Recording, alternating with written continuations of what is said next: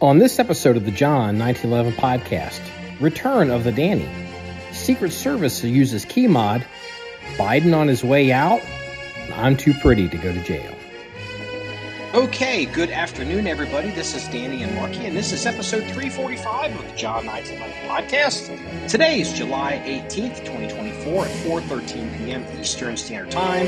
Again, I feel the need to timestamp everything because the news comes at us fast and furious. Chief political correspondent is Danny. Danny is back after a long hiatus because obviously we're in the middle of the silly season and he has been chomping at the bit, and we've got the bulk of at least the basic infrastructure of range construction done. So we have full fiber optic internet here at the Death Star, and we're able to do podcasts in the middle of the day. So how you been, Danny? Well, this resurrection from the dead feels good. I'm glad that you got hold of me. It's been, between your hectic schedule and my hectic schedule and every other damn thing, I mean, I don't even have a clue of where we need to start with my contribution of the political side of things. So we could just wing it. Whatever you want to do, I'm good with. We can kind of just wing it because, got to get back in the swing of things. I mean, this would be the third podcast I think John1911 has put out, I think, in less than 7 days. So that's good. That's more of the schedule I was hoping for. So I guess we need to talk about close calls. And as far as I know, there are two close calls top of mind. The first one would be skimming a .556 caliber bullet across Donald Trump's skull. And then the second thing would be apparently a tornado came within 80 feet of your house. Yes, it did. Is that my understanding? Yes, it did. And I had to change my shorts on both occasions. Well, you asked. Does Donald Trump's website have MAGA boxers? No, but I do. That might be the title of the podcast. We're 2 minutes in. I hate to disappoint you, but I have a megathon.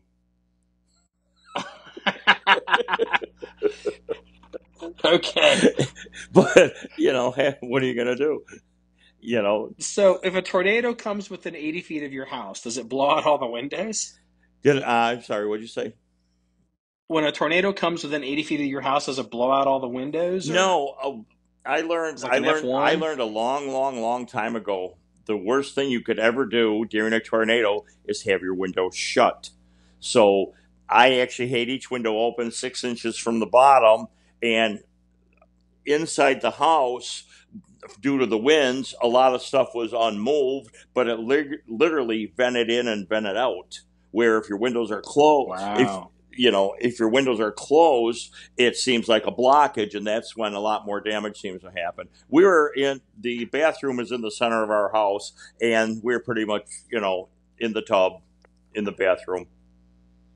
Yeah, it was close. It was very close. So so you knew it was coming. How much time did you get that you knew it was actually really going to be close to you? It's exactly what people have always said.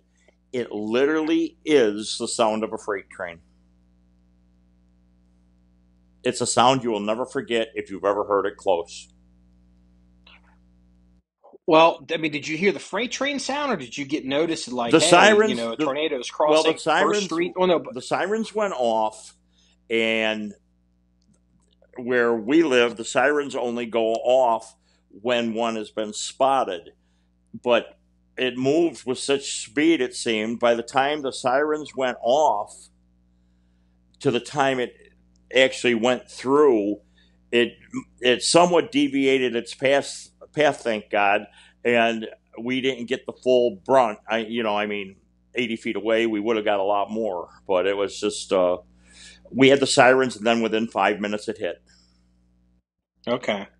Yeah, in Cincinnati, one of the irritations with the local weather system in Cincinnati is they've got this habit. They blow the sirens for everything. They blow the sirens for thunderstorms. Really? They blow the sirens for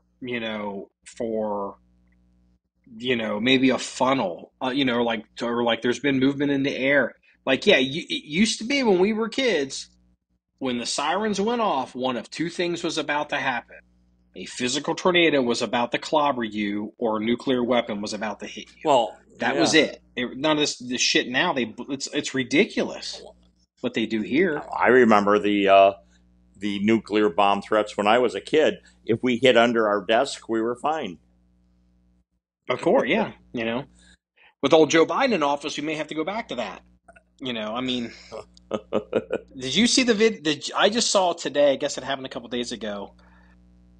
Joe Biden trying to walk off the mind you, Joe Biden walking off Air Force One, and he's walking off the service stairs.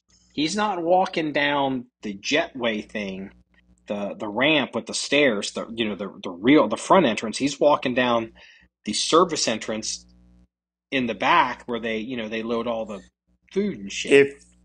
I did see that. Yes, I did. And when you go ahead and finish, then I'll tell you what I seen today. Dude, he walks like he's got a board up his ass. If you want to see something more, look at the video from yesterday of him walking back up the stairs leaving Las Vegas. He literally, now I want you to watch that video. He was escorted up to the base stair, and then he went up on his own, if that's what you want to call it.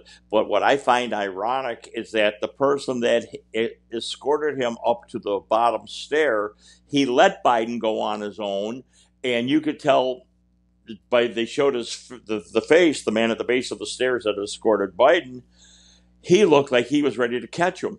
It really did. He really did. I mean, wow. You have to look at that. So I was wondering, as soon as we had watched that, did Biden tell him, no, for the camera, let's let it show that I could go up on my own unescorted? I wonder if his aide was actually told not to help him. Yeah, they were doing that weird thing. All right, we got to wind this back up, okay? And this is an example. We have talked about this, and this is kind of old news, but we need to illustrate something to the listener. Like, okay, in what universe is the idea that, oh my God, Joe Biden is senile only been in people's minds since the night of the debate? It's like the media. It's like this fake story. It's like it's just totally fake. Like, oh my God, like he's non-compos mentis. There's problems here, and it's like, well, okay. If Donald Trump had a bunch of people basically walking, walking a circuit around him as he shuffled to the helicopter, so you couldn't tell how crippled he was. The media. Oh no, here's a better one. Here it is. Donald Trump was at West Point. I remember this. Donald Trump was at West Point, probably for the graduation, because he was up on a stage, and they've got this red carpet and whatever ramps. There's ADA ramps and banisters and all that stuff. Donald Trump's wearing his fancy, shoes. He wears, some kind of dress shoe, and I don't know if it was wet that day. So Donald Trump's going down a ramp, and he's taking slower steps, and he's holding on to a banister because it's a ramp. It's not steps. And he was just taking these slower steps because he was just being careful going down this ramp. The media for 3 days wouldn't shut up. What's wrong with Donald Trump? Is he sick? But now, suddenly, all this crap with Donald Trump, or this crap with Biden, is like a shock to people. And it's like, all of these news outlets just need to be flushed. The destruction that's coming for all of them is deserved. I hope they all go out of business. But this idea that they can just continually lie, and then when the lie gets exposed, they pretend like it's breaking news. But like when we had talked earlier, I asked you, the media, especially after the debate, finally showed how Biden really was. Well, they had to admit it because you couldn't hide it anymore. But 40 million people seen it. But here's the thing I want to ask: if Biden, dude, let's be real. 1 billion people saw that debate, right? But around the world saw that debate. Easily 1 billion. All right, people. But here's the thing: with him and that in that mental state or congenitive state, whatever you want to call it, who is running the country? Oh, that's easy.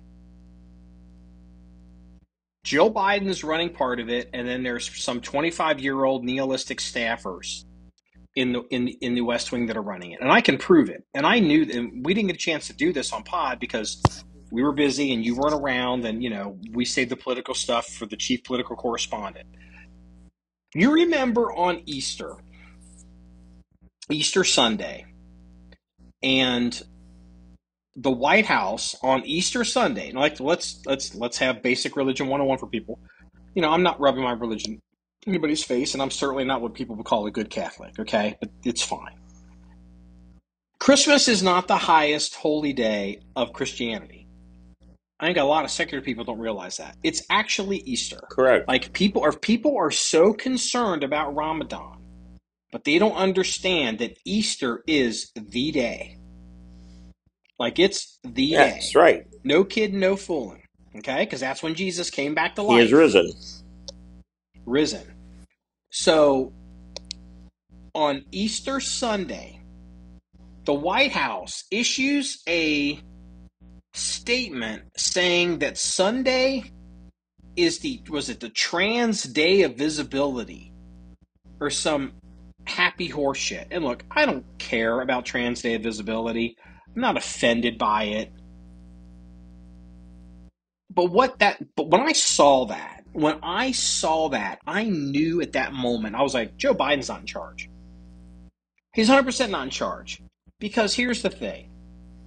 Look, what people think of Joe Biden and Joe Biden today, you have to realize that isn't the Joe Biden of for the past 50 years.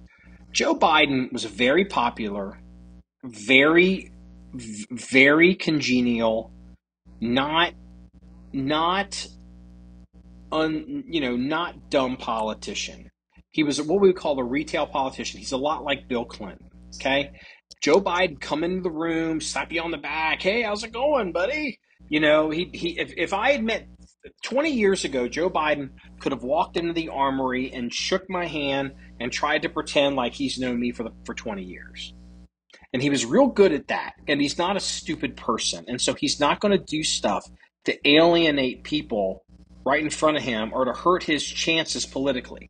Joe Biden of 20 years ago, in no White House, I don't care if you're Republican or Democrat, would have ever released a comment on Easter Sunday on Twitter saying that this is the trans day of whatever they called it, like trans day of visibility or recognition or whatever they were trying to say, because it's so stupid. And it tells me who would do that. Joe Biden wouldn't do that. And Joe Biden is so non-compos mentis. I'm like, who would do this? A 25-year-old nihilistic New York communist would do that. Because that little douchebag isn't trying to run for re-election, isn't a skilled politician, isn't an experienced, policy wonk person. This is just a kid running a Twitter account who doesn't know shit from Shinola. And it's like, today is going to be, we're going to stick to him, and that's so because it's our religion, and we're going to do this, and we're going to do that. And it's just like, when I saw that, I knew there's big trouble in that West Wing. Because normally, even if somebody had done that, boom, that would have come down. There would have been a statement from the communications office, and there would have been, we're holding people accountable, XYZ 1, 2, and 3. Joe Biden hasn't been in charge for a long time. And, I'm not saying Joe Biden isn't the president, but, we're all pretty certain that they're able to treat Joe Biden the way Obi-Wan treats the stormtroopers. This is not the policy you're looking for. And Joe's like, this is not the policy I'm looking for. and he's just being manipulated by little douchebags and his crazy wife. Well, let's talk about Jill for a minute. Do you think Jill? How do you think history is going to judge Jill Biden when this all comes out? Manipulative. I think she's going to go down as the biggest harpy bitch in possibly American political history. Yeah, she does like fawning her position. I mean, it's like elder abuse, gold digging. It's crazy. Like they all talk about, Woodrow Wilson was incapacitated for a long time, and Woodrow Wilson's wife, they say, ran the country for a little while. And, like Jill Biden, she walked him off the stage, at the Normandy thing. She walked him off the stage at the debates with Trump. I mean, what was the other one she had? Like, well, if you even watch the guy when he's coming off the airplane yesterday, he stops halfway down the stairs and he kind of turns left and right like he doesn't know where he's going. He's like, hey, what am I doing? And she knows, and she's the one. She could be saying, Joe, let's go home to Delaware. And he'd be like, let's go home to Delaware. But she's obviously not. No. Did you hear the rumor? Did you hear all the rumors about Joe Biden? No. Well, there's rumors, but which ones in particular? Which ones have you heard first? You go first. Because I don't want to talk the whole time. You haven't been on pod for a while, so you need to talk, all right. Bitch. I got your bitch. I got your bitch right in my Trump underwear. Anyway, what I heard basically is that she will not let Joe bow out, because if he bows out, there goes her limelight. All right? And with herself out of the limelight, I don't think that she has the capacity to accept that. So I still say, I'm probably wrong. Oh, as I was wrong on the vice president pick, but we'll get to that in a minute. I knew you would. Are you? But anyway, are you picking up dinner on Wednesday? If we have to. Anyway, long story short is that I still say that all of these, let's say, so-called senators and congressmen that are telling Joe not to run is being completely orchestrated against Joe Biden from an outside source.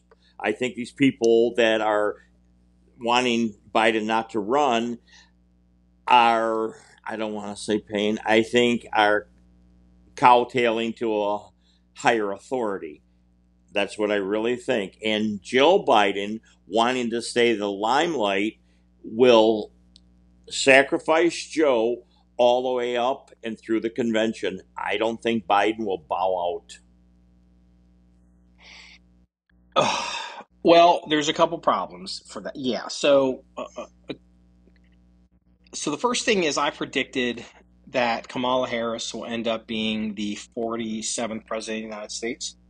Whether she's president for a month or whether she's president for a month and 4 years, I don't know.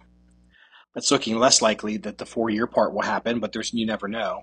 But the fact that Joe Biden is going to make it, like, he's been so debilitated this year that, actuarially, I mean, I'm trying to be, because again, I'm not like a Democrat that prays for the death of Donald Trump.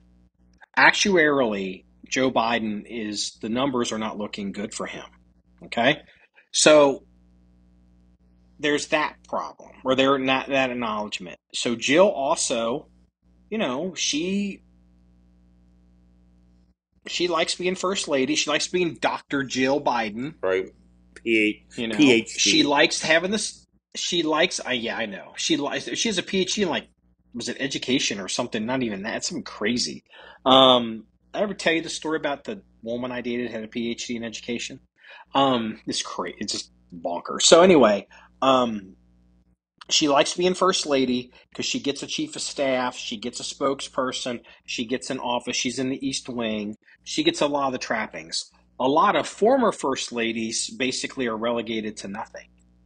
unless your husband's a billionaire or you have a $1 billion, unless you have a $1 billion, family foundation like the Clinton Foundation that they tried to set up for Hillary. So she's incentivized to not want to give any of that up. I don't know how loyal she is to Hunter Biden, but if Joe, I don't know if Joe can give a pardon to Hunter. I guess he could give a future pardon. I don't know. Hunter Biden hasn't been fully adjudicated through the system yet, and I don't know if they may want to see if they can hold off on having to give him a pardon before they leave. And if they have to leave, they're going to want to they're going to want to clear the decks for Hunter. Right. The Biden family is before they leave. And, possibly it might even come to a situation where they try to issue some kinds of pardons, possibly to the brother, who is apparently somehow involved in some of this stuff, right. Money raising. But, we'll see. But then there's another thing. The rumor is, and it seems to be pretty substantiated, that Jill Biden hates Kamala Harris. I have read that several times myself.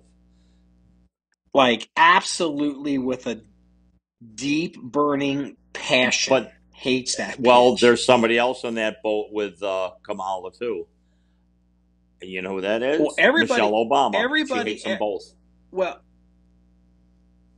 Well, hold on, I hadn't heard that one, but I do know, like, no one likes Kamala because, well, I'll get to that in a minute. But okay, so Jill apparently hates Kamala, and apparently Jill is still super pissed off at Kamala for,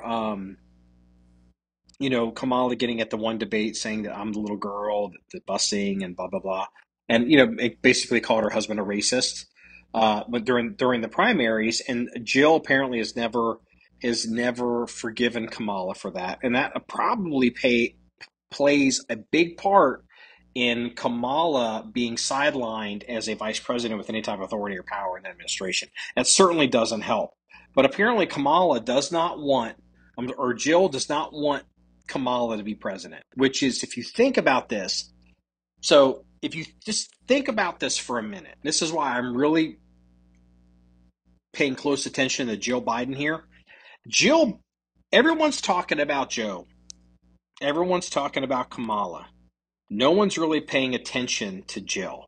And when all this comes out, and heaven forbid, bad stuff starts to happen, and I got one more bad thing to say about Jill. It's this bolt out of the blue stuff. If Jill Biden is selfish because she wants to stay first lady and stay powerful, if she's selfish because even though Joe Biden shouldn't be president, she really is manipulating the situation to keep him as president. If Jill Biden is deciding just for personal animus, she doesn't want Kamala to be president and putting the needs of the country ahead of herself, but she won't do that. Because the reality is Kamala Harris is quite qualified to be president. Okay? And, the other thing is, and this is going to come out, it's been kind of coming out, the current director of the U.S. Secret Service, the woman is Cheadle. I can't remember her first name because I remember it's Don Cheadle. But the woman, you've heard the story about the woman saying the reason why they didn't have snipers or people on the roof of the building was because the roof was pitched. Did you hear that? Did you get the meme I sent? The anti-government ramp? Oh yeah. Yeah. Well, then, it's like, needless to, she forgets. It's like, oh, you realize the other sniper teams are on pitched roofs, that are even more steeply pitched. It's like, oh, so like that came out. I'm like, oh, okay. So you're either a liar or you're a moron. Okay. So at this point, it's like, oh, okay. Okay. Because at this point, I was like, well, I'm not going to really hold it against her. But it was like the fact that she would make a comment like that. Well, do you know where this woman comes from? The current director of the U.S. Secret Service? Yes. She was... Tell the listener. She was Jill Biden's head of security when Biden was vice president for all those years. And as a favor to her, when old Uncle Joe was elected, she had Joe's ear to give her that position. Correct. So Oh, I'm again, right for once. we're all coming back to Jill Biden here, okay? Jill hates Kamala and won't do what's best for the country. Jill won't let Joe retire, won't do what's best for the country. Jill installs this moron or morons into the Secret Service. Honestly is an organization that's had some trouble. They've had some trouble with hookers and blow and some other things on some of these trips. But this woman that she's installed is all about, the diversity of people as opposed to their qualifications. And I'm so glad I posted a video about the most important diversified employment initiative or inclusion or whatever it is, DEI. Yeah, well, but I posted a video on our social media. We're like, what's the best drill I can learn? What do I really focus on? And I'm like, from a practical standpoint, as an American shooter, because most American shooters in America, when they go shooting, they start with the gun up, and then they're like, okay, let's get started, and they start shooting. Like, I'm really accurate. They don't practice drawing from the holster, and they don't practice reholstering. American shooters, and I'm like, y'all need to work on that. And like 4 days later, after I put that video up, you see these girls that are fumbling these guns at the. It was pathetic. It was pathetic. It was pathetic, but it's not all. There was more than just the individual skill of that one woman in particular. Okay, she's a short woman. She's wearing high-rise pants with suspenders. I don't know if she's got to wear suspenders because she's got more shit on her belt. She's got a back belt.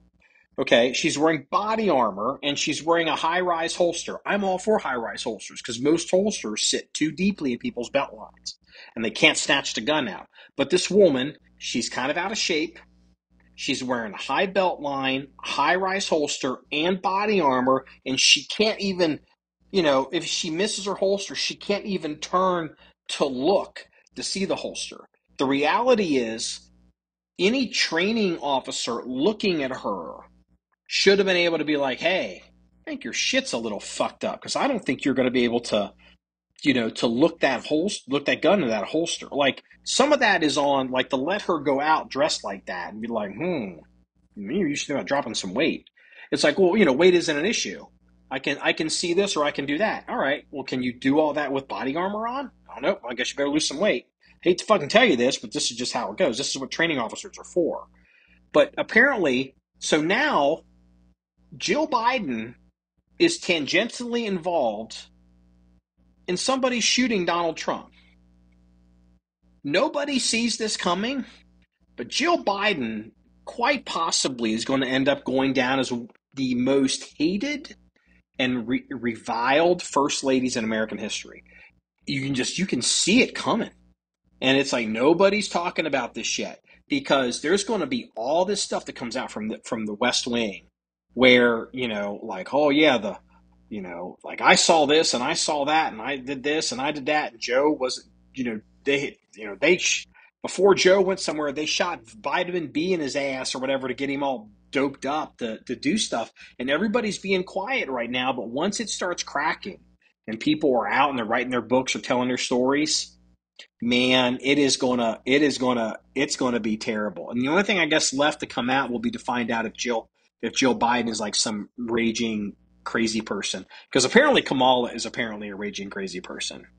Well, she has more turnover than just about anybody in the executive branch right now. There's a video that also came out this morning that the lady head of Secret Service, she decided last night to show up to the RNC, and 2 Republican senators cornered her and were completely screaming at her, reminding her, hey, look, you answer to us. You work for us. When we ask you questions, you will answer. She totally walked away, ignoring them with her tail between her legs. So I'm anxious to see what's going to come out of this. I mean, these Republican senators were, I've never seen them on the attack like that. It was unbelievable. Well, okay, let's be real. again, I'm a conservative. I'm voting for Donald Trump, but let's not make shit up here. I'm not making that These up. senators, no. But these senators, let's not pretend. I don't even know who these senators were. I haven't seen any of this. I've been dealing with Amish this morning. They did whatever they did it so they could be on camera to do the gotcha game. And so that's really to promote themselves. Because the truth is, yeah, she does answer to oversight from members of Congress. Obviously she, would give professional courtesy. But if the roles were reversed, if it was a Republican director of the U.S. Secret Service showing up at some event for whatever reason, and then like two Democratic crazy communist senators are trying to ambush this person, this person would walk away as well. And so I don't want to make too much of that, but I think what did her in is when she came out with the whole angle thing. Have you seen the video? Yeah, the slanted roof thing. People are now sending out pictures of the cow that got on the roof of the barn. I sent that to you. Yeah, I saw that years ago, and it's just like, oh boy, this is not good. It's like I would, and this could be an example of a normal of how Joe Biden's not really in charge, because in a normal functioning White House, she would probably be out, or they would be processing her to be on the way out somehow. They would be floating like a possible replacement. They'd be making, so like, by the end of August, she may decide to, pursue other opportunities. But right now, it looks like everything is just on autopilot, and she's going to probably end up staying until after January 21st or whatever it would be. Right. Well, here's the thing. Trump actually came out and said, if you work in the Biden administration, no matter how bad you mess up, you're safe because he fires nobody, which is the truth. But because she's Jill's buddy, she's not going nowhere, exactly like you said, until after the next president is sworn in. There also may be a problem where Jill, maybe the limits of her power and whomever works in the White House, because, it's like, again, the president can go, I want this person out of here. But if all of a sudden there's a contentious separation of a particular individual, and this particular individual starts raising a stink saying, I don't think the president ordered me to be fired. I want to see the president, or I want to write a letter to the president. I want to go public. I think all of this causes more problems and paralysis when they're trying to maintain the lie. If Donald Trump decides, if I worked the executive branch and Donald Trump decided to fire Marky from John1911, it's like, I want to talk to the president. Like, fuck you, get out of here, moron. You know what I mean? But they're so afraid of anyone questioning anything, they probably can't make hard decisions. Do you think that, especially from the debate on and the assassination attempt and Biden trying to go up and down stairs and this, that, all his different interviews, as more and more get exposed of how Biden's mental state really is, I'm actually thinking that this is coming from within the Democratic Party to discredit him. I mean, it's not hard to discredit with what he has, because they are trying to pave their own road to have him out and put in who they want. I really feel that. It's just, but the way that I was doing reading on this, of course, as my job, which you pay me heavily for, I do. Only Biden can remove Biden. Because remember, Biden won every primary. All of those delegates, by rule, belong to him. If he doesn't release them, they're still his. It doesn't matter.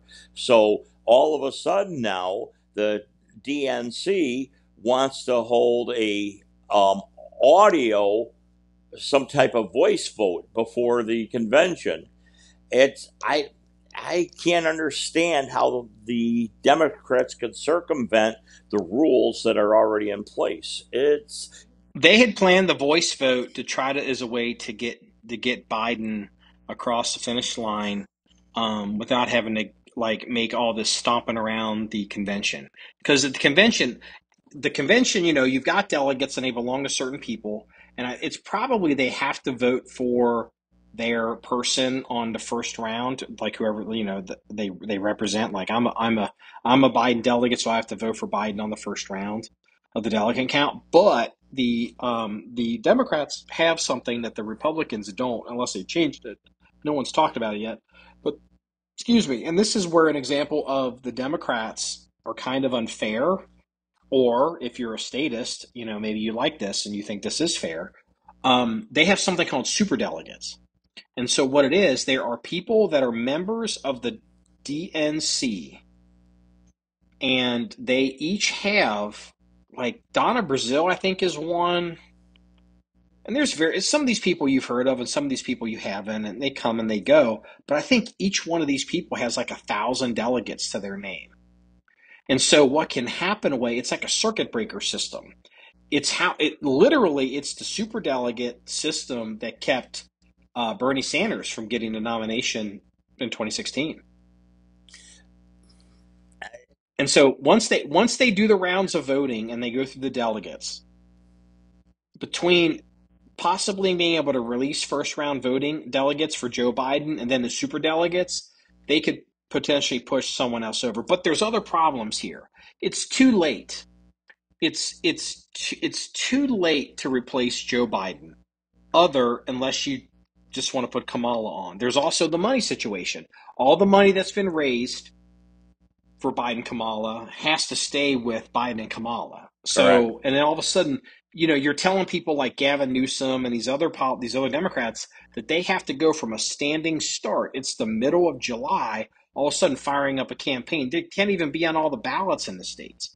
So, and it's like, and one of the issues like people like Gavin had earlier in the year was, they knew that Biden was fucked up.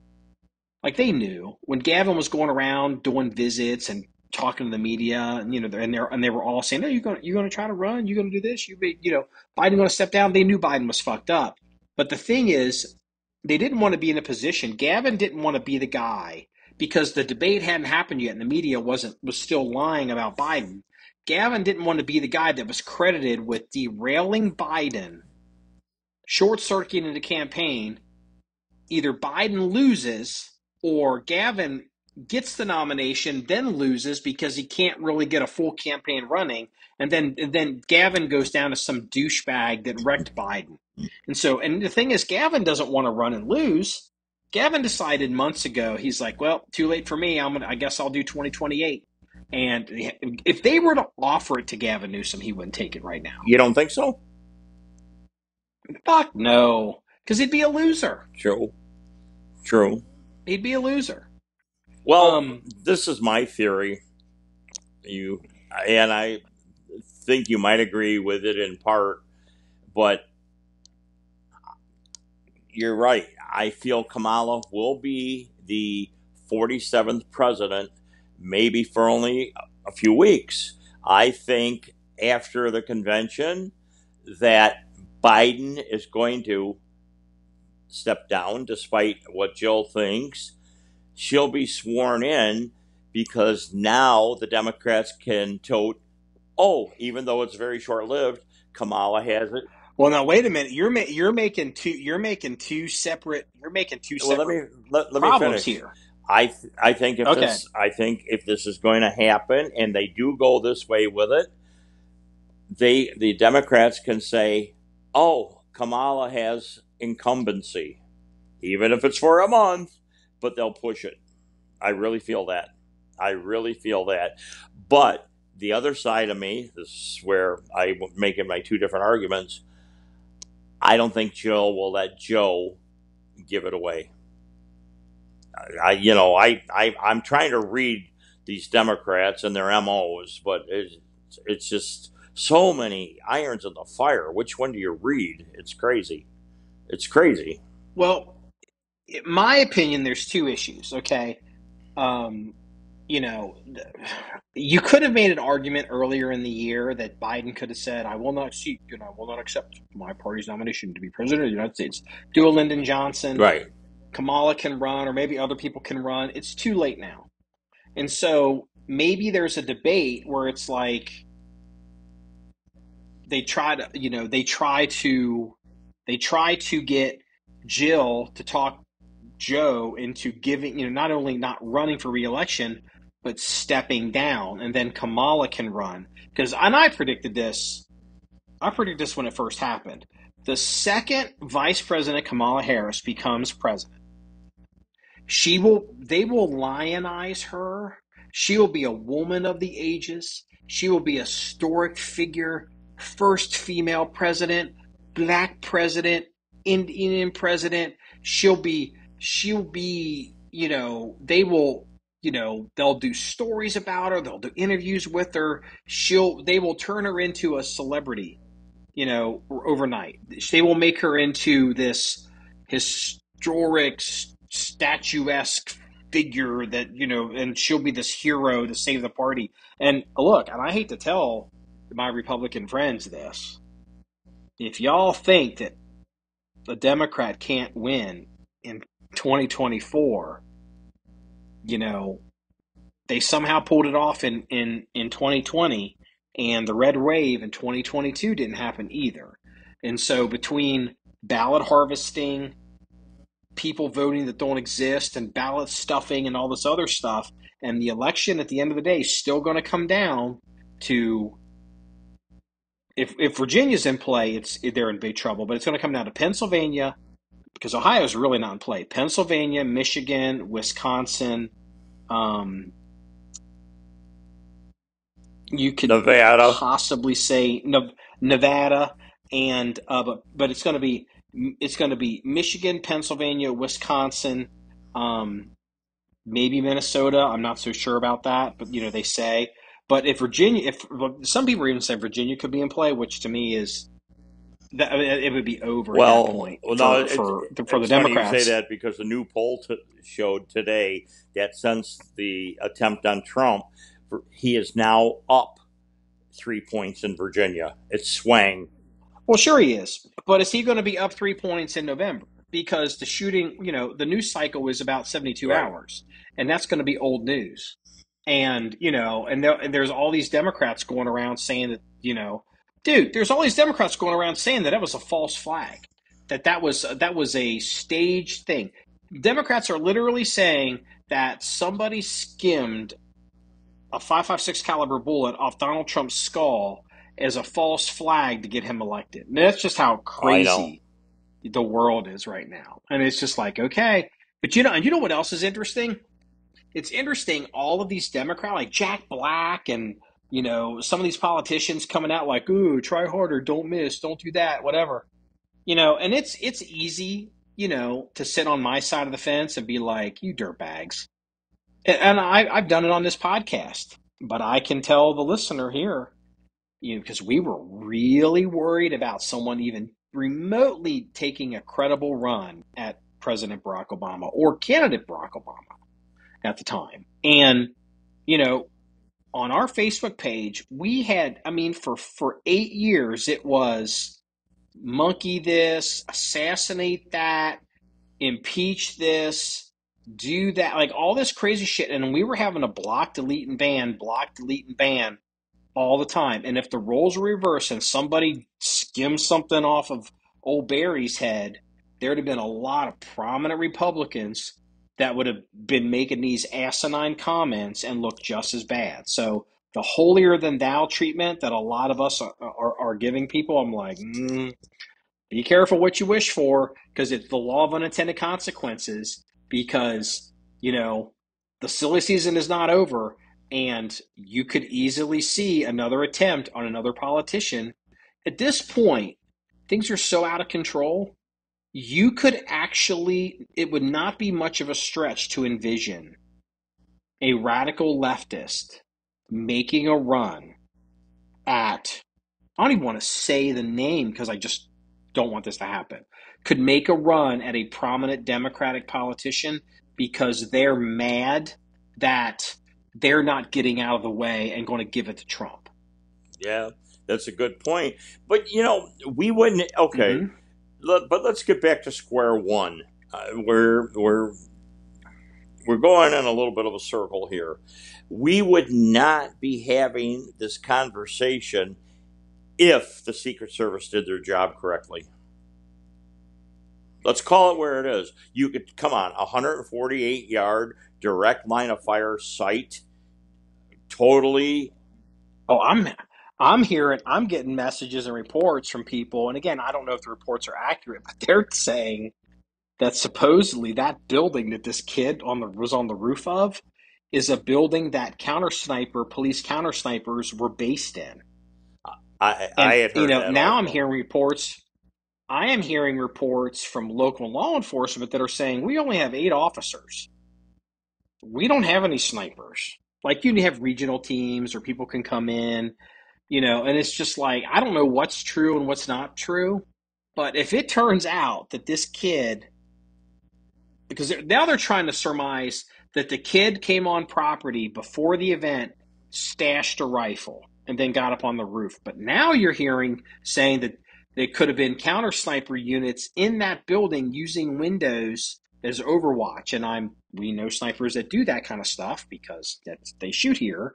And it's not much of a stretch. I mean, I'm not saying this, they're all reporting that, this kid used his dad's AR, and I'm sure he did. Man, but there's a bunch of gear in that freaking building.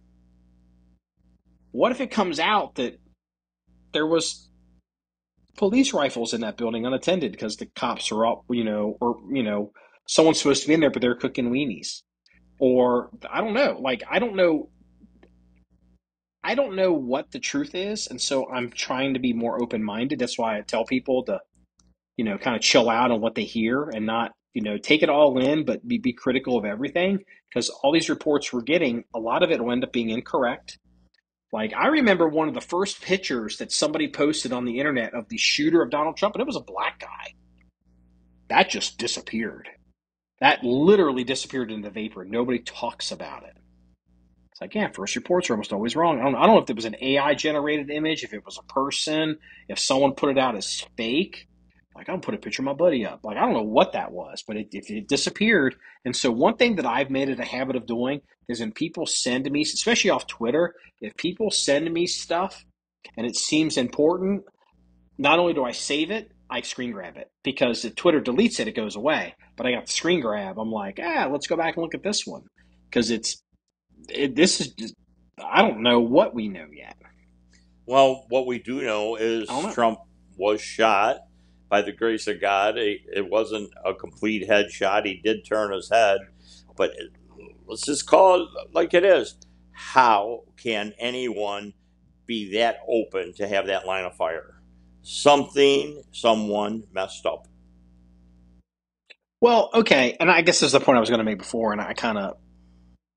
Okay, you know how the left, I made the comment about the left says that, that this is a false flag, and they hired some kid who's a registered Republican to skim a bullet off Donald Trump's ear. Because what the people in California that aren't gun people know about guns, they know from Hollywood. Well, unfortunately, there's people, that argument still translates to the audience of this podcast, okay? There's a lot of people that think that the Secret Service is like this omnipotent whatever group, and it's like, all right, whatever image you have of the Secret Service and the president, all right, just whatever that is, we'll call that the A team, like the first group. And it's whoever the sitting president is, and that is a giant group of people.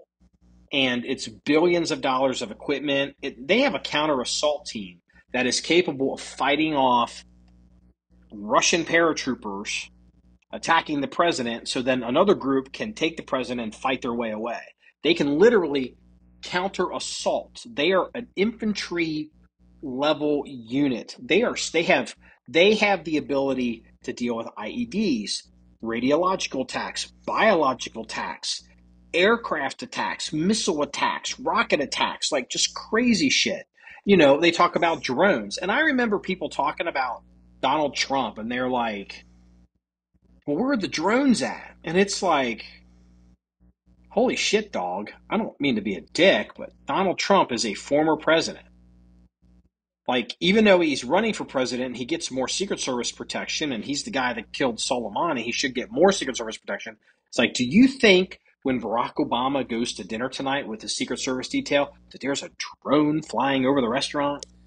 It's like the answer's no. Well, there's something on the outside of that restaurant watching. Here's the thing. How can right now before the day of the attack, and here's the thing, think about this. Barack Obama is the guy that killed, technically the president that killed Osama bin Laden. Man, Al-Qaeda, if they're still around, or sympathizers, are never going to give that up. Right. You know, and it's like, I mean, he's got Secret Service protection, and I guarantee you, I can't guarantee it, I'm willing to bet $100 that Donald Trump had more Secret Service protection the day of that rally than Barack Obama has when he's in transit, just moving through life. Yeah. And if he doesn't, that could be a problem. And this is all going to come out in investigations. Right. Yeah. Trump has the security, 3 5'3" women, the size of Mrs. Danny, trying to guard a 6'4" man. Did I send you the picture of his convoy going into the RNC yesterday? There were no women. I don't know. The vehicles are all clocked up. But dude, I saw a war wagon in that convoy. They had crew serve weapons in that fucking convoy. No, I'm serious. There was shit in that convoy. Didn't have all the heavy communications gear. But there was one for sure. There was one war wagon in there, and they're ready to lay it down. They probably had Sparrow. It's a whole new Sparrow and AIM missiles and everything in that thing. Well, the current president does. Yeah. The current president of the United States and his Secret Service detail, they have anti-aircraft missiles with them. I don't even have to prove it. They do. Now, would Trump have that? Well, I don't know. Possibly yesterday? Probably. Did you see Trump walk into the RNC? Every secret... With his bandage? Well, no. The Secret Service... The guys? Everyone was 6 foot to 6'4", and there was like 12 of them. Now one... So finally they acknowledge, after all these years, Donald Trump is 6'3" or whatever he is. But what I'm saying is there was not one 5'3" woman that couldn't reholster her weapon. Yeah, and I made the point, like, going back to the women, and again, this is a shitty thing to say, but unfortunately life is shitty. Like those 2 women, okay, at the event, just the 2. There was the round one that couldn't reholster, then there was one with the long hair. And the one that was ducking behind the podium. Well, and that still would end up being one of the 2. Those 2 women, if one of those women had been injured or incapacitated, could the other woman have picked the other agent up to medically evacuate her, to get her, if anything, to get her out of the way, should drag her body out of the way so they don't have to run over her as they're, running out with Trump's vehicle? And the answer is no. And then imagine those 2 women trying to carry Trump. And it's like, I used to be more politically correct when I was younger. And as I've gotten older and more experienced, I come to believe, I don't think people should become cops that can't fight. And I'm not saying women can't be cops, because women bring skills that other people don't. Women can de-escalate. Women can kind of maybe check the egos a little bit. They can communicate. Women can go into women's spaces. But don't kid yourself, okay? Being a firefighter, being a cop, being a soldier means you be able to swap some fucking shit with people and be able to take some damage and still deliver it. And that one woman, the woman who couldn't holster the gun, I question her ability to even be able to pull herself up on top of another vehicle. And like, part of the reason why those women are on that detail, and I pointed this out on pictures, like Donald Trump, he had a bulletproof vehicle. But if you look at the door, it's not like the Cadillac that the president gets. Like, that door is like almost a foot thick. Well, these women, and I'm not making this up. I remember this coming up in other issues with the Secret Service. These women probably couldn't actually open that door. I don't disagree. That were at the Yeah, and it's like I hate to say it. Well, that might be part of the reason why they are with Trump, because he doesn't have the heavy duty vehicle. And it's like, well, also you're a new agent, but it's like, well, in an emergency, if it's down to the last two agents and it's these two women and everyone else is dead, they can't even fucking open a door, or it takes children to open up a door. Well, that's just not good. That's part of the director's, DEI initiative. She actually said she wants 30% of women on the force. I want my female Secret Service agents to be like, what was that character's name in Aliens? Was it Rodriguez? Oh, right. The woman who carried the woman in Aliens, and she carried it was an M4. They had written like an M40, MG42, and she had it on this mount, and she muscles and I mean, I did. If you're gonna be woman, you protecting me, you better be the biggest muscular bull dyke bitch this side of the Mississippi. It's like, because I'm gonna be like, what the fuck are you gonna do for me? I mean, I want your ass rolling heavy. Speaking of weapons, when they do you know what I'm okay with? Hey, look, I've got a political compromise here. What's the name of the swimmer that acts like a woman that everyone's all pissed off about? Damn you. Leah Thomas. Leah Thomas, I would be okay if Leah Thomas wants to work on a security detail. Because Leah Thomas is like 6'7" or some shit. It's like, yeah, okay, that'd be fine. Like, all right, if you fucking, you want to grow your hair like that. I'll call you ma'am. Did you see Leah Thomas? Yeah, did you see You're in the wrong sport. Yeah, did you see the still pictures of the sniper team, up on the roofs of the day of Trump's incident? Could you identify what kind of rifles they were using? Somebody told me, I think it was the AICS scope. AICS, is that a Night Force? I couldn't identify it. Somebody identified. I think it was. Hold on, give me a second. It was Joseph R. I think he said it was. He had zoomed in on it. I think he said it was the AICS scope, ATAC. I never know how to pronounce it. I'm looking at. He sent me even a zoomed in picture. Is that a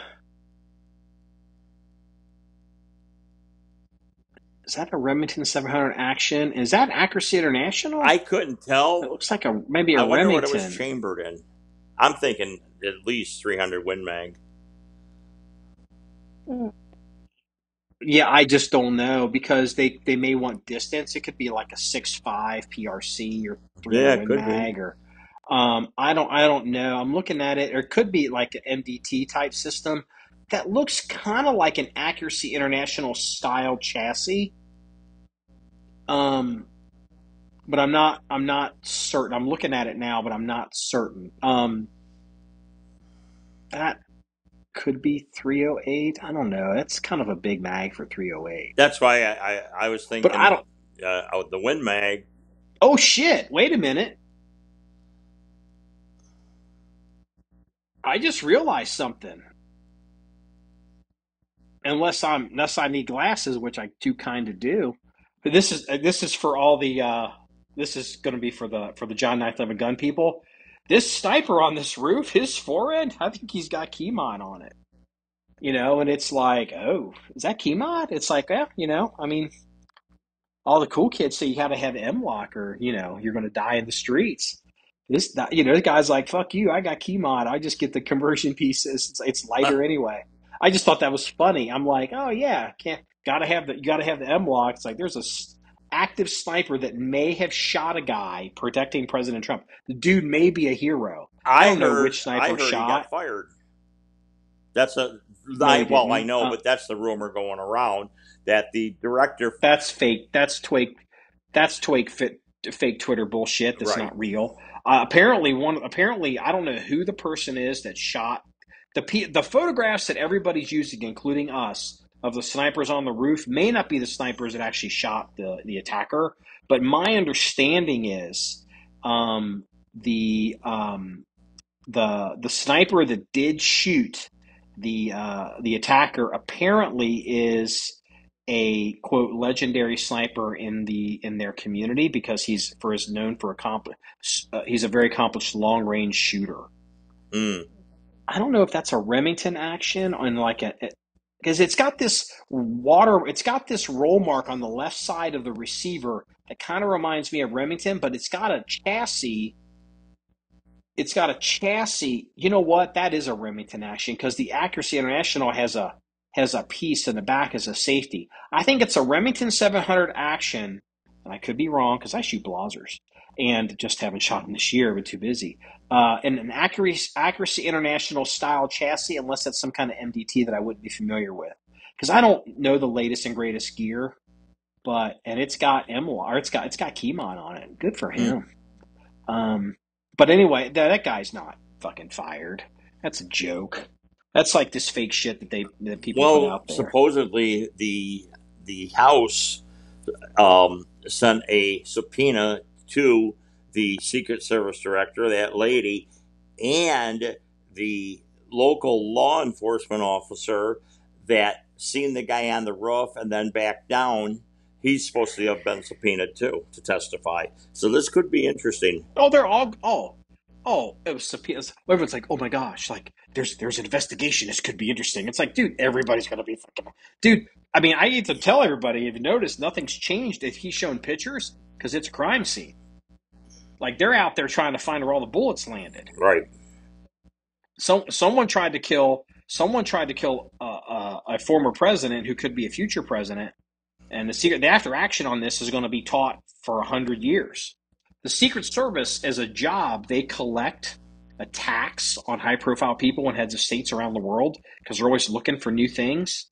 And you better believe they're going to. This thing will be fully documented and mapped. They'll have laser images of like everything, like forever. And I'll tell you what, I hate to say this because no one's really thinking about this, but you watch all the drone attacks that are going on in Ukraine. You know, they take these civilian DJI drones and they're hunting these guys down. They're running them down. These drones are going. Even the drones don't even technically have to hit the people. They have such fragmentation grenades. We're going to be heading for a crisis with drones in this country because, you know, if people were to able come up with, I don't know what the Secret Service can do to defend Trump or any president. I guess I say Trump. I'm just assuming.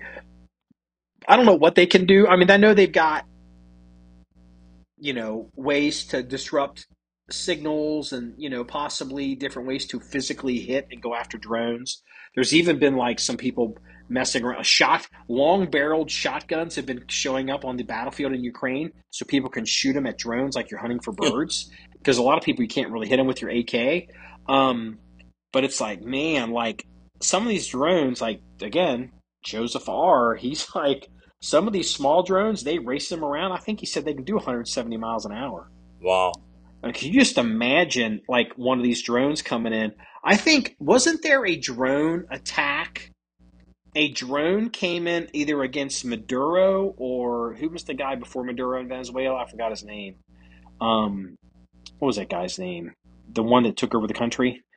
Not Maduro. Maduro's his flunky bus driver. I know. Right. Chavez. Hugo Chavez. One of those two guys, I think they were up on a dais talking, and there was they were looking up in the air, and something went flying, and they jumped, and I think it was a drone had come in, but it went off course or whatever. I mean, unless there's some solution to these drones, you may see drones become highly controlled in this country. You may see a situation where they don't allow any drones for personal use without like heavy licensing that are like way more than like 2 pounds. Like, every drone, if you watch what they do with these drones in Ukraine, and these are like off-the-shelf cruise missiles. Off the shelf.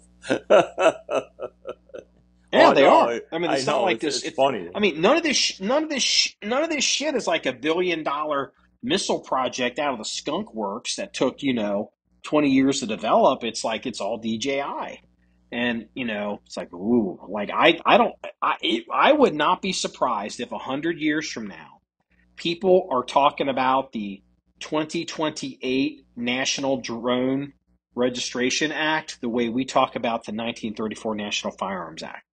I don't know.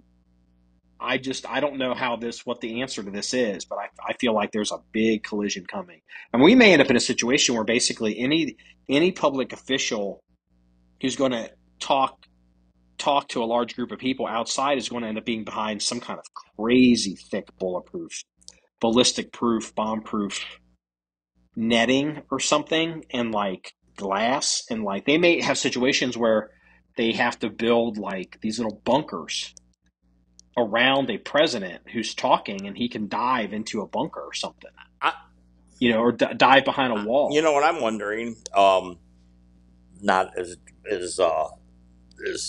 far as a bunker goes. I wonder if Trump is going to be standing with 3-sided bulletproof glass tonight for a speech.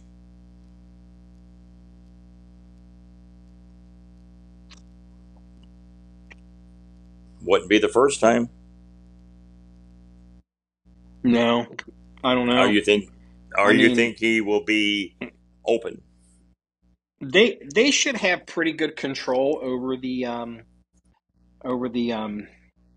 RNC, but I think it's going to come down to what Trump wants optically. I don't think he will, because he wants to show that he's not afraid. Yeah, I think he would. I think that day's coming, because they've done that with Bush. I guess they did it with Obama. They sure shit did it with Bush in some places. Well, there was an attack on Bush, and we talked about it on. I talked about it on an article. There was an attack on Bush in Georgia, the country. Someone threw a grenade at Bush and whoever he was with, the premier, president, whatever, of the shithole country. And it didn't go off, and they prosecuted the guy. But that could have. I think Bush was behind ballistic glass, but they're not. They won't. The Secret Service wouldn't talk about it. But someone threw a grenade at Bush while he was up there talking. Wow. And and they kind of downplayed it. Like, they didn't talk about it when it happened, and like it came out a little bit later. So yeah. So well, we've been going for an hour. I don't want to keep things going on too long. No, it actually felt good to bring up politics, but we do have to get on more of a schedule of doing these. This 2-month hiatus is no, it's a little long. I know. That's why the whole point, like one of the things of building all this out here, is so we could have more of a, like we have such a controlled, like we can do anything we want out here. Like it's like a giant studio. like if we want, no, but it is like we've even had a photographer want to do stuff out here because it's like, yeah, you don't have to worry about noise. You don't have to worry about making everybody quiet. And apparently, I've learned a lot of places that do stuff with guns and they want to film it, they can't go to these public ranges because there's talking and shooting, and it's like we shut, I'm ultimately the air traffic controller. If I say you can shoot, you can shoot. If I tell people to stop shooting, the shooting stops. It's just now that simple. you have my my mini house of ill repute ready. It's dude, everybody comes out here. Everybody comes out here and it's like, man, you could have a party out here. Like I had the people, because we moved the gym. The gym is out here. The company gym is here. Like there's a gym out here. Well, like, you don't have to worry about me using that. Cybec, hammer strength. I haven't used it like in 9 months myself. That's why I'm so fat now.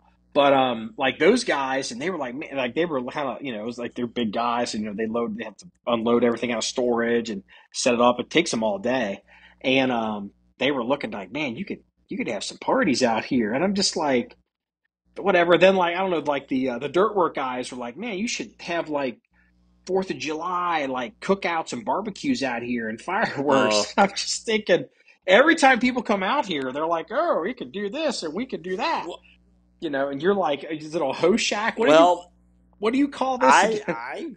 I personally remember more so than most that it was just supposed to be in the initial build a cover for the tractor.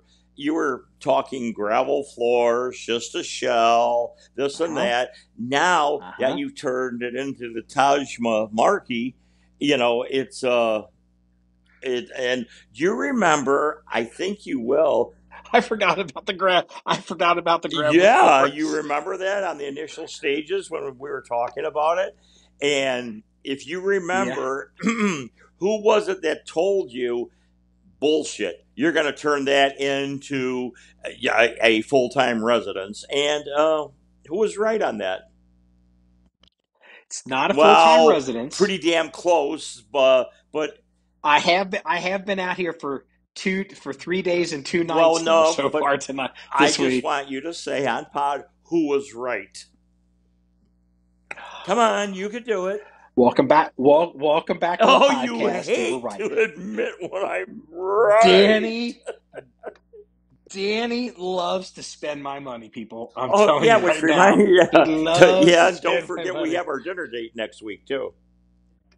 Yeah, we have to have our annual dinner. So, we're from gravel floors. We've got a bedroom out here. We have a full bathroom. We're going to put a bathtub in at some point. High-end washer and dryer. Not a kitchenette, a kitchen. We have there's no stove, but there's an area to put stove and washer and dryer in if I want to. I do have vaults out here if we do need to lock some shit up. Some safes that people would see, not the big stuff. We have zoned HVAC, so we can run different temperatures in so the garage is climate controlled, heat and cooled if I want. The living quarters is climate controlled, heat and cooled if I want.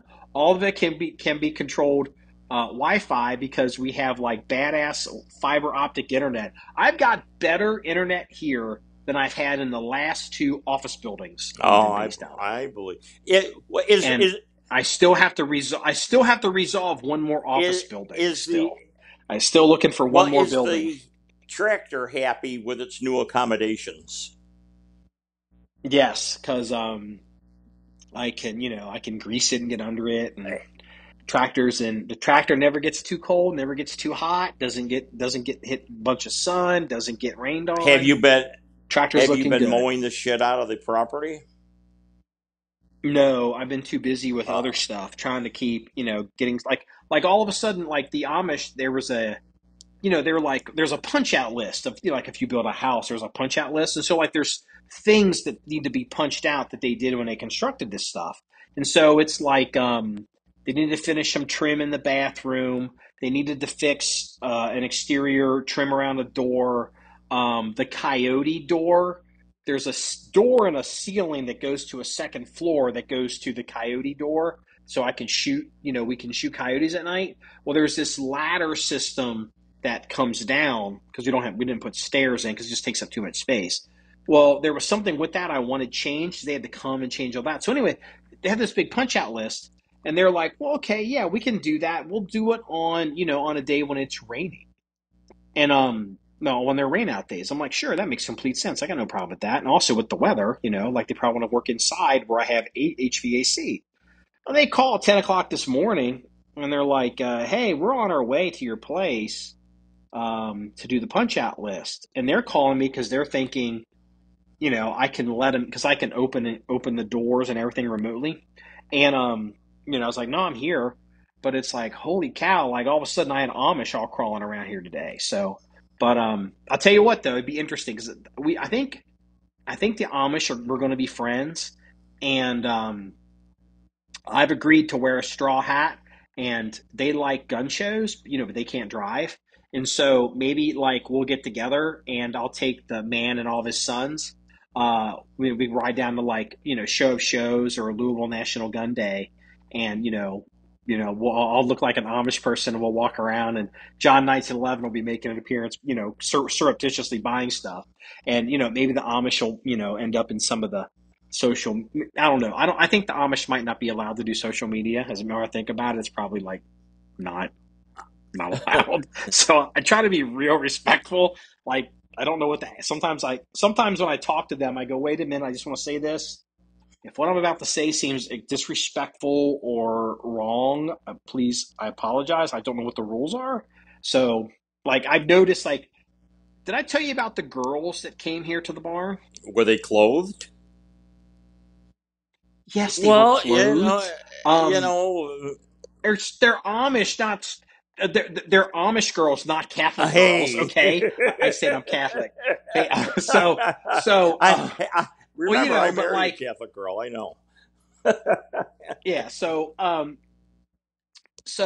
Catholic too. So I show up here one day and like the Amish are here working, and there's two little bicycles laid up against the barn. I'm like, what are these little bicycles? And there's two females here.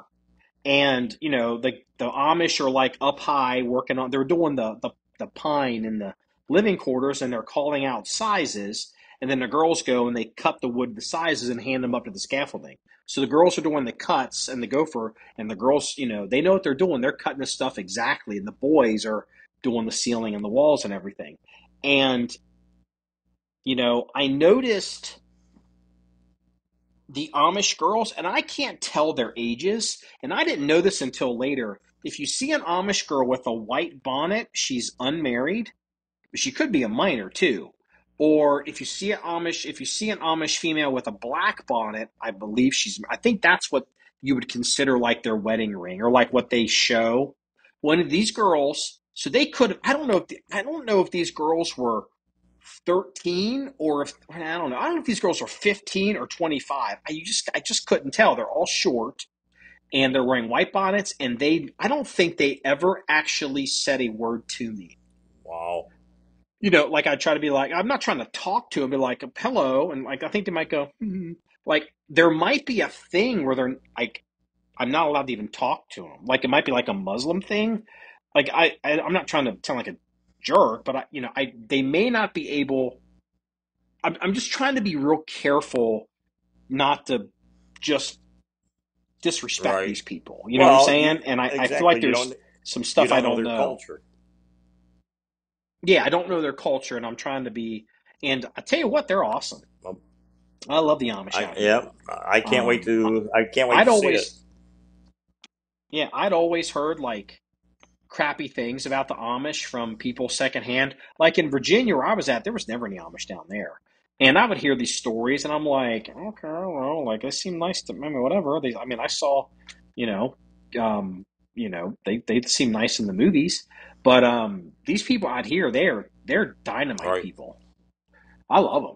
I love them. I put it this way, okay? I'm gonna say this, and I'll get off the Amish thing. We'll go to the police spotter. We'll toss it. So, in the closest town, unless I want to drive to like the bigger town, the closest town, which is still, a little bit of ways, there's a grocery store there. And it's like, whatever the name of it's something chain you've never heard of. Like, it's just like a little regional, whatever, little grocery store. And I went into it. I've been in it once. And it even has a little deli counter and whatever. It's just it's like a grocery store that I saw growing up as a kid. Not like the big Krogers and stuff. I was in there and, it was like the stuff wasn't as good and the selection wasn't as good. And a lot of stuff seemed kind of cheaper stuff and, whatever. Like there's no boar's head or, like whatever. It's fine. And like I'm going to go check out and there's a person in the checkout line checking out. And this person is just tweaking. This person is on meth and just tweaking and they're trying to check out and they're just, you just tell, like if anyone's worked the streets or whatever, what I'm talking about as a tweaker. And I'm just like, in rural America, like drugs are a problem. And so I just discovered the same distance away, but deeper into the boonies is an Amish grocery store that apparently has like all the really good stuff, at least for the Amish. And I've decided I'm going to go to that store because at the very least, I would hope I'm not trying to check out next to tweakers. You know what I mean? And I'm just like, yeah, I think I'm going to the Amish grocery store and giving them my money because I don't want to go anywhere near. That's why I don't do bars. Like, I just don't put myself in a position because, frankly, I'm going to win. So there's no point to like. I just don't. I'm like, nope. It's a big nope, brother. I don't want to. If there's anything, and I'm just like, so anyway. So I'm excited. Like, I found an Amish grocery store. Not that you care. I don't know what else. Everyone's tired of hearing my story. Okay, you ready for the police blotter? Yes. I haven't heard one in months. Okay, so hold on. Do we have a multiple? Are we doing multiple choice? No. I've got 3. The first one comes out of. Let me do the. There's a story, a woman where. Let me find it. I'm not as organized, and I apologize. So this girl, the media is calling her Barbie. Barbie lookalike crashes BMW into Popeyes and makes a bad decision. So this girl, she runs her BMW into a Popeyes restaurant. The blonde-haired woman dressed in a short pink dress and white heels. Like, it's the middle of the day, and it looks like she's wearing nightclub outfits. Like, typically, if I saw a girl dressed like that, like in the middle of the day, I would think it was a Russian girl. And if you think I'm being a dick, I can show you some of the Russians in Cincinnati. So the blonde-haired woman dressed in a short pink dress and white heels is filmed stepping out of the luxury vehicle and dramatically seen in a now viral TikTok video. Nearby strangers offered to help her out of the car while one asked, how the fuck did that happen? And then he urged her to run and leave the car. And so she decides as she ran away, the woman said, I can't get charged with that. I got to go quickly. Let's go. And then she said something, gathering her belongings. She told a man filming, thank you so much. I appreciate so much for real, before she utters, I can't go to jail. I won't last there, I won't last there. Leave that car there. Come on, leave the car. And so anyway, it's just this funny video of this little dorky girl who, ran her car and decided I'm too pretty for jail and goes running off. And, is in due fashion, in due course, she's in jail, and I got a picture of her mugshot. So when you were young and I was young, and do you remember any? I don't know, any, like, you would see couples, like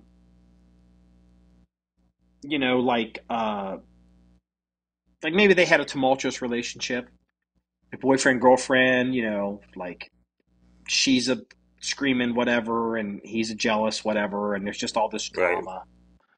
Have you ever seen that? You know what I mean? Like, yes, this a lot. Yeah. What would be short of murder, what would be the worst thing you've ever heard of a domestic dispute between a young couple in a college dorm setting or college age that you're aware of? That I'm aware of? Yeah, like in the real world, like you've ever been like, oh man, like I can't believe he smacked her, and I can't believe she like I knew a girl that rammed. She caught her boyfriend cheating at a nightclub, and she went out to the valet, and she got her car, and then she saw his car parked, and she was ramming her car repeatedly into his car, backing up into his car. She was a stripper. He was a businessman, and there was about a 20-year age difference. Gee, I don't know how this happened. And then, and I'm like, yep, that's what you get, brother. She's ramming, like everyone's trying to pull her out of the car. She's locked the doors. No one's got anything to smash. It was a disaster. What's the worst you've ever seen? Two lesbians that lived together. One of them came home, and lesbian number 2 had a girlfriend over there, even though she was living with lesbian number 1. It wasn't a cat fight. It was an all-out panther fight. I'll never forget, as long as I live. You think drunken sailors cuss? These two, it's like, of course, I was standing there egging it on, but it was, that's the worst I ever seen. Did someone call the police and the police roll up and like, quick, get the garden Well, hose, start they spraying them didn't with call the water. police. Shh, get away from each throw other, a bucket of bitches. water on them. They didn't call the police because there were 3 of us watching for at least 10 minutes. We were waiting for the outcome, very sadistically. Lesbian privilege. Yes. Yeah, I heard one of those women went on to become a member. She of did. The one that's 5'3". So this one is the one that I have for the police blotter. Boyfriend waterboarded, raped, held prisoner girlfriend in her dorm. A man who accused. I'm not diminishing the rape and the beating, and I'm not that is really fucking bad. I take you out behind the barn and just shoot you in the head. Fuck you and horse you rode it on. But I gotta admit, waterboarding, I was like, whoa. Like you tied her down and then elevated her feet and then you literally waterboard? Because waterboarding actually requires a certain kind of setup. I know exactly if you've ever actually been. I know exactly what waterboarding is. So, but for the listener, so a man who accused of raping, whatever, blah, blah, blah, blah, has reached a plea deal that will see him in jail for 7.5 years. Keanu, so his name is Keanu, like Keanu, like Keanu Reeves. Labate, 20, of Granite Falls, has pleaded guilty to amended charge of secondary sexual. He admitted to choking and sexually assaulting the woman who was his new girlfriend in her dorm at St. Catherine University last September. And it's like his new girlfriend and waterboarding. And I'm like, what the After finding, let's see, hold on. According to the complaint, Labani went to the campus on Thursday to visit his girlfriend of 2 months after finding text, pictures, and social media content that, quote, infuriated him, unquote. He took her phone and began his campaign of brutality. Oh, boy. At a Catholic school, St. Catherine's. Wow. I think it's Catholic school. Yeah, wow. So the third one is, and this is the piece de resistance. This is. Do you like military vehicles? It doesn't matter. Why? Well, I mean, if you ever wanted a military vehicle, if I said, "Hey, would you like a tank?" Would you take it? Nah. You take it out to the farm. You take it out to the farm and drive it up and down our gun heavily ranges? armored Humvee. Living in the Chicago area. Do you know what a half truck is? Yes, I do quite well. So apparently let's see here, St. George, Utah, in some national forest in Kane County, there has been I guess they're considering there's an old half track, and it's partially stripped. It's got the tracks on it. It doesn't have a bed, but it's got part of the cab and whatever. And apparently it's been out in the woods in this national park for 60 years, if not longer. So the park rangers, no one knows how it got there. No one knows where it came from. No one knows anything about it. It's just but it's become like a landmark. Oh, it's the half track or whatever they call it. St. George, Utah, a historic half track military vehicle stolen from the Dixie National Forest, an area managed by the Fish Lake National Forest, was last seen in Kane County. Law enforcement investigators continue to request public assistance locating it and the white truck and trailer porter used to haul it out of the forest. According to the press release issued by the Forest Service, police are searching for a white Dodge Ram 2500 heavy-duty pickup truck with gold trim. It has 2 black screen grates over the grill on the front and aftermarket tires. Where it's pulling a PGA brand gooseneck trailer. Article was taken by a concerned citizen. A photo was taken in this article by a concerned citizen who spotted the half track while they were on the road and unable to get the license plate.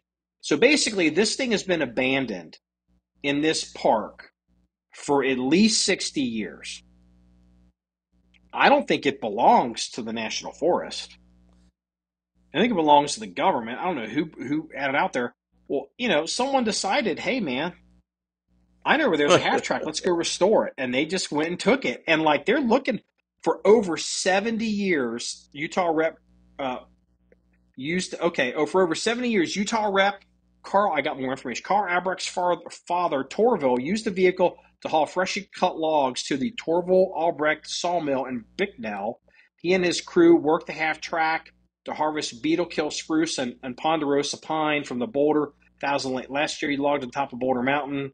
So how long has this thing been there? Missing vehicle is part of a historic archaeological site determined eligible for National Register of Historic Places. So I guess I hate to say this, but they're trying. But it wasn't part of the National Register of Historic Places, and it's just a pile of shit. And like, if there was an old Winnebago and someone took it, would you be running the dude down? You know, if they're an old Ford F-100, what are you going to do with a freaking half track? The half tracks are actually valuable if you can. I bet you a fully restored half track's worth about $200,000.